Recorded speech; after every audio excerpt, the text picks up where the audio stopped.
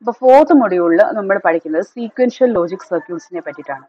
Okay, നമ്മൾ first 3 മൊഡ്യൂൾസിലും പഠിച്ചത് combinational logic സർക്യൂട്ട്സിനെ പറ്റിയിട്ടാണ് അല്ലേ.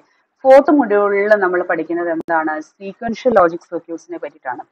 ഈ സീക്വൻഷ്യൽ ലോജിക് സർക്യൂട്ടിന്റെ ബിൽഡിംഗ് ബ്ലോക്ക് എന്ന് പറയുന്നത് ഫ്ലിപ്പ് ഫ്ലോപ്പുകളാണ്.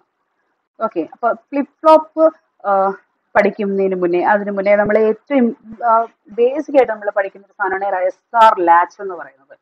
SR ലാച്ച് എന്നൊരു ടോപ്പിക് നിങ്ങൾ പഠിക്കും. അതിനുശേഷം SR ലാച്ചിൽ നിന്നും പിന്നീട് നമ്മൾ സീക്വൻഷ്യൽ ലോജിക് സർക്യൂട്ടിന്റെ ബിൽഡിംഗ് ബ്ലോക്ക് ആയ ഫ്ലിപ്പ് ഫ്ലോപ്സിലേക്ക് കയറും. ഓക്കെ, അപ്പോൾ ഫ്ലിപ്പ് ഫ്ലോപ്പ് എന്ന് പറയുന്നത് ശരിക്കും ഒരു സ്റ്റോറേജ് ഡിവൈസ് ആണ്. അതിന് 0ഉം 1ഉം മാത്രമേ സ്റ്റോർ ചെയ്യാൻ ഉള്ള കപ്പാസിറ്റിയേ ഉള്ളൂ. ഓക്കെ, അപ്പോൾ ഈ SR ലാച്ചിൽ നിന്നാണ് നമുക്ക് പിന്നീട് SR ഫ്ലിപ്പ് ഫ്ലോപ്പിലേക്കും JK ഫ്ലിപ്പ് ഫ്ലോപ്പിലേക്കും ഒക്കെ പോകുന്നത്.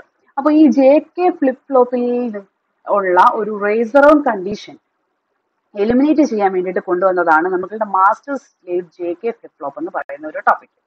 ഓക്കെ, അതിനുശേഷം പിന്നീട് നമ്മൾ പഠിക്കുന്നത് എഡ്ജ് ട്രിഗേർഡ് ഫ്ലിപ്പ് ഫ്ലോപ്പ്. എന്താണ് ഒരു എഡ്ജ് ട്രിഗേർഡ് ഫ്ലിപ്പ് ഫ്ലോപ്പ് എന്ന് പറയുന്നത്? അതേപോലെ കൺവേർഷൻ ഓഫ് ഫ്ലിപ്പ് ഫ്ലോപ്സ്.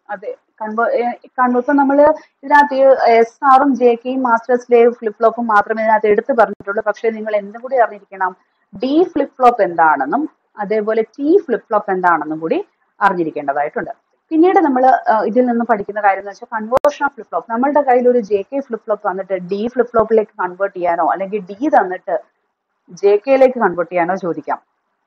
അതേപോലെ TO എല്ലാം അങ്ങോട്ടും ഇങ്ങോട്ടും മാറും തിരിഞ്ഞും ഒക്കെ ചോദിക്കാറുണ്ട്. അപ്പൊ ഓരോന്നിന്റെയും എക്സൈറ്റേഷൻ ടേബിളും അതിന്റെ ക്യാരക്ടറിസ്റ്റിക് ഇക്വേഷനും നമ്മൾ അറിഞ്ഞിരിക്കണം.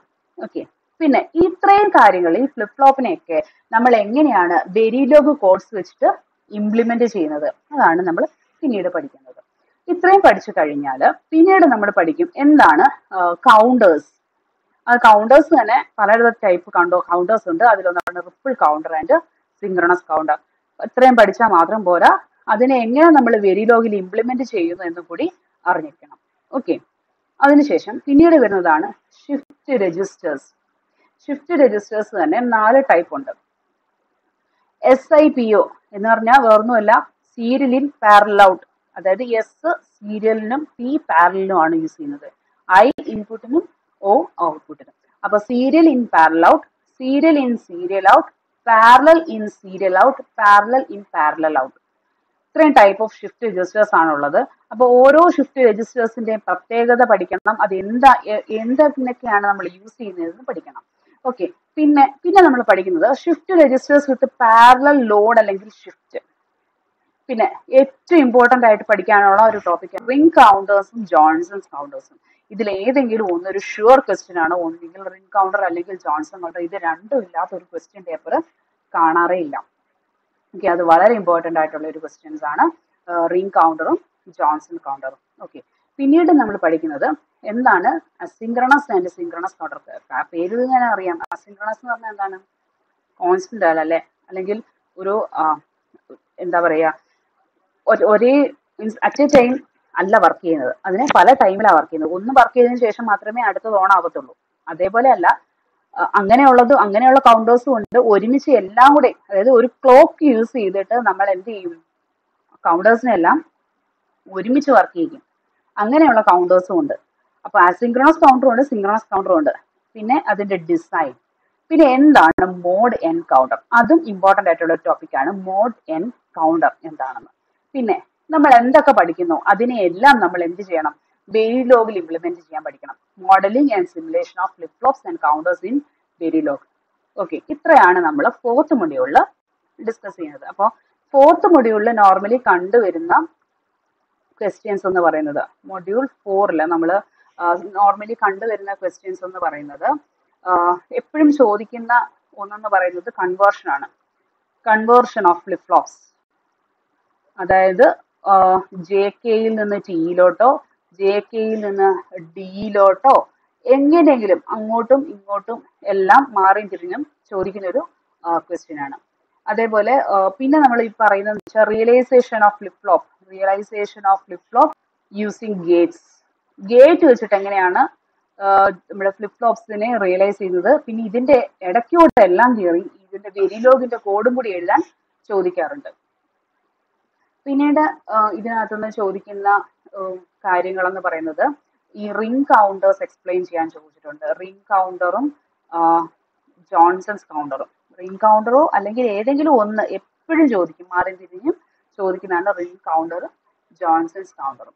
പിന്നീട് ഇതിനകത്ത് പഠിക്കാൻ പോകുന്നതെന്ന് പറഞ്ഞാൽ നമ്മൾ ഇവിടെ ഒരു mod N പഠിച്ചിട്ടില്ലേ? Mod N counters. ഈ മോഡ് എൻ കൗണ്ടേഴ്സിന്റെ തന്നെ ഒരുപാട് ക്വസ്റ്റ്യൻസ് ചോദിച്ചിട്ടുണ്ട്. അതിന്റെ ഒരു എക്സാമ്പിൾ പറയുകയാണെങ്കിൽ ഒരു ക്വസ്റ്റ്യൻ എന്ന് പറയുന്നത്, ഒരു ക്വസ്റ്റ്യൻ ചോദിച്ചിരിക്കുന്നത് design A divide by 2n circuit using n number of flip flops, draw the truth table and wave forms. അങ്ങനെയൊക്കെ ചോദിച്ചിട്ടുണ്ട്. അപ്പൊ ഇതൊക്കെ എന്താണെന്ന് ഇപ്പം ഈ സിലബസ് ഓവർവ്യൂ പറയുന്ന സമയത്ത് നമുക്ക് മനസ്സിലാവത്തില്ല. അത് പഠിക്കുന്ന സമയത്ത് നമുക്ക് ഡീറ്റെയിൽഡ് ആയിട്ട് പറഞ്ഞു തന്നെ പോകാം. ഓക്കെ. പിന്നെ ഇതിന്റെ എല്ലാത്തിന്റെയും മോഡലിങ്ങും സിമുലേഷനും. ഇത്രയാണ് 4th മൊഡ്യൂളിൽ നോർമലി ചോദിച്ചുകൊണ്ടിരിക്കുന്ന ക്വസ്റ്റ്യൻസ്. അപ്പൊ നമുക്ക് 5th മൊഡ്യൂളിലേക്ക് പോവാം. അപ്പോൾ മൊഡ്യൂൾ 5 നമ്മൾ പഠിക്കുന്നത് ലോജിക് ഫാമിലീസും അതിന്റെ ക്യാരയും ആണ്. ലോജിക് ഫാമിലീസും ക്യാരയും. ഓക്കെ. അപ്പോൾ ഫസ്റ്റ് നമ്മൾ പഠിക്കുന്നത് TTL. TTL എന്ന് പറഞ്ഞാൽ ട്രാൻസിസ്റ്റർ ലോജിക് ആണ്. അപ്പോൾ എന്താണ് TTL? അതേപോലെ ECL, അതേപോലെ CMOS. ഈ ECL CMOS ഒക്കെ നിങ്ങൾ കേട്ടിട്ടുള്ള കാര്യങ്ങളാണ്. TTL, ECL, CMOS ഇങ്ങനെയുള്ള ലോജിക് സർക്യൂട്ട്സ് അല്ലെങ്കിൽ ലോജിക് ഫാമിലീസിനെ പറ്റിയിട്ട്. അതേപോലെ അതിന്റെ ഓരോന്നിന്റെയും ഇലക്ട്രിക്കൽ ക്യാരക്ടറിസ്റ്റിക്സ്, ഇത് അതിന്റെ ഓരോന്നിന്റെയും നോയിസ് ലെവൽസ് എത്രയാണ്, നോയിസ് മാർജിൻ എത്രയാണ്, ഓരോ logic ഫാമിലിയുടെയും fan out, propagation delay, transition time, power consumption and power delay, product, ഇത്രയും കണ്ടിട്ട് പേടിക്കേണ്ട ആവശ്യമൊന്നുമില്ല. നമുക്ക് ഇതെല്ലാം കൂടി ഒരു സിംഗിൾ ടേബിളിലായിട്ട് തന്നെ പഠിക്കാവുന്ന കാര്യങ്ങളേ ഉള്ളൂ. ഓക്കെ. അതായത് TTL, ECL, CMOS. അപ്പോൾ ഓരോന്നിന്റെയും ലോജിക് ലെവൽ എന്താണ്, നോയിസ് മാർജിൻ എന്താണ്, ഫാൻ ഔട്ട് എന്താണ്, പ്രൊപ്പഗേഷൻ ഡിലേ എന്താണ്, ഓരോന്നിന്റെയും നമുക്ക് ഇങ്ങനെ എഴുതി കാണാതെ പഠിക്കാവുന്നതേ ഉള്ളൂ. വളരെ സിമ്പിൾ ആയിട്ടുള്ളൊരു ടോപ്പിക്കാണ്. പിന്നെ പറയുന്നത് TTL ഇൻവെർട്ടർ.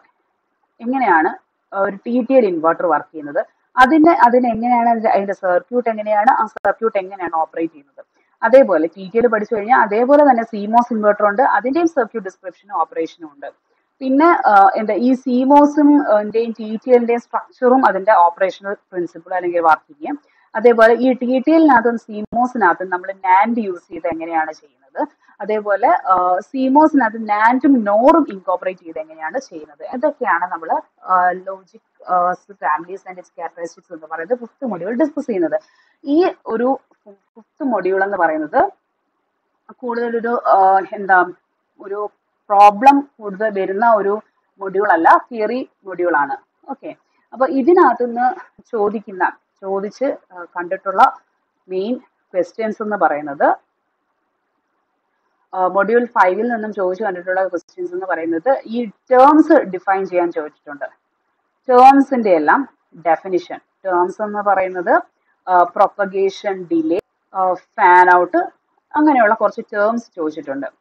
ഓക്കെ. പിന്നെ പറയുന്നത് ഓരോന്നിന്റെയും ഈ CMOS ഇൻവെർട്ടർ, അതേപോലെ TTL ഇൻവെർട്ടർ, ഇതിന്റെ എല്ലാം സർക്യൂട്ട് ഡിസ്ക്രിപ്ഷനും ഓപ്പറേഷൻസും ചോദിച്ചിട്ടുണ്ട്. അതേപോലെ ഈ ഒരു മൊഡ്യൂളിനകത്ത് കൂടുതലും ഈ തന്നിരിക്കുന്ന കാര്യങ്ങളെല്ലാം വളരെ സിമ്പിൾ ആണ്, വലിച്ചു നീട്ടി തന്നിരിക്കുന്നതേ ഉള്ളൂ. വളരെ ചെറിയൊരു മൊഡ്യൂളാണ്. അപ്പൊ ഇതിന്റെ എല്ലാത്തിന്റെയും സർക്യൂട്ട് ഡിസ്ക്രിപ്ഷനും ഓപ്പറേഷനും നമ്മൾ എക്സ്പ്ലെയിൻ ചെയ്യാൻ വേണ്ടിയിട്ട് A പാർട്ടിലും B പാർട്ടിലുമായിട്ട് ചോദിച്ചിട്ടുണ്ട് അല്ലെ. അപ്പൊ ഇതൊക്കെ ഈ കേൾക്കുമ്പോൾ ഒരു ഭയങ്കര വലുതായിട്ട് തോന്നുമെങ്കിലും ശരിക്കും പറഞ്ഞാൽ മനസ്സിലാക്കി പഠിക്കുകയാണെങ്കിൽ ഇത് വലിയ കാര്യമുള്ള പേപ്പർ അല്ല, വളരെ സിമ്പിൾ ആണ്. അപ്പോൾ ഇതിൽ കൂടുതൽ വീഡിയോസ് നമുക്ക് ചെയ്യുമ്പോൾ നമുക്ക് ഓരോന്നോരോന്നായിട്ട് പഠിക്കാം. അപ്പോൾ ഇതിന്റെ സ്റ്റഡി മെറ്റീരിയൽസിനൊക്കെ വേണ്ടിയിട്ട് www.btechbdc.com എന്ന വെബ്സൈറ്റ് സന്ദർശിക്കുക. Thank you.